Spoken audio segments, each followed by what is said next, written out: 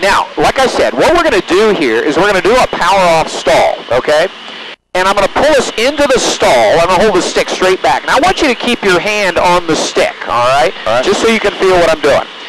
Now, what I'm going to do is then concentrate on trying to keep the wings level with the rudders, right? Because we know we don't want to use ailerons in a stall. Again, the purpose of this exercise is not to teach you how to do this. It's simply to show the instability, how very unstable life is in a stall, all right? Shall we do it? Yep, let's do it. All right. Circle of life. So again, I'm just going to try to keep the wings level with rudder.